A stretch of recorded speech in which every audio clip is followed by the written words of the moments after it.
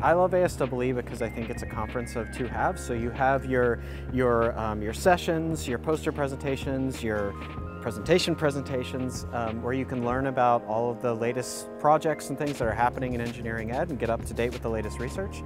But I also love it because it is really built around networking. So I could hang out here in the exhibit hall, in the hallways, literally any time of the day, and run into someone where I can spark up a conversation, either meet an old friend or meet a new acquaintance, get to know what they're doing, and I can spark collaborations.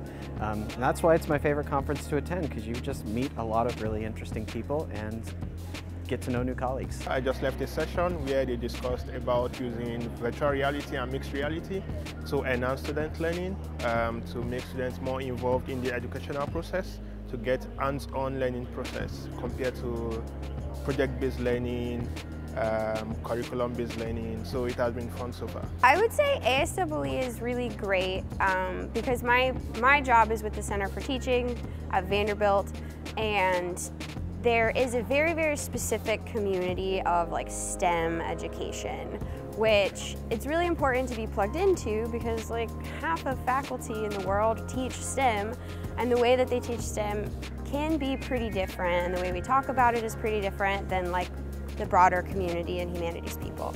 So for me, as an engineer, I love being here because it's like the combination of the engineering world and the education world. And that's kind of what my job is to translate the education world and pedagogical strategies to STEM people. This is the largest conference in our field by quite a margin, and the amount of people that this conference brings speaks to that. You know, part of not only going to the technical sessions is also meeting all the people who are here and engaging with all the people who are here.